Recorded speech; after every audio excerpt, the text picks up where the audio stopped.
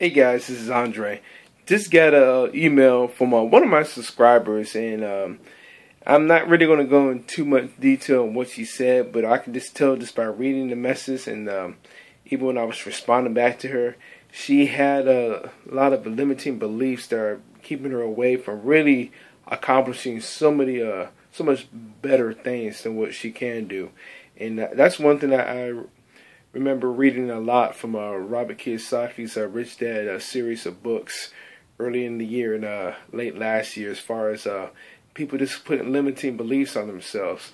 Instead of telling yourself that you can't, you should always be suggesting to your mind as far as how can I or why not. Because I remember he said that his rich dad, when taught him that when he was at a young age, that it opens up the mind once you say something like, how can I? It opens up the mind to basically different possibilities in trying to go after something. And not, again, like I said, have that limiting belief to just basically just shut up your brain and not really think of anything. And then that's really when all the negativity and everything comes in. So always got to remember just to pretty much just keep those two things in your mind. It's like, okay, how can I? And why not? Just wanted to throw that out there too.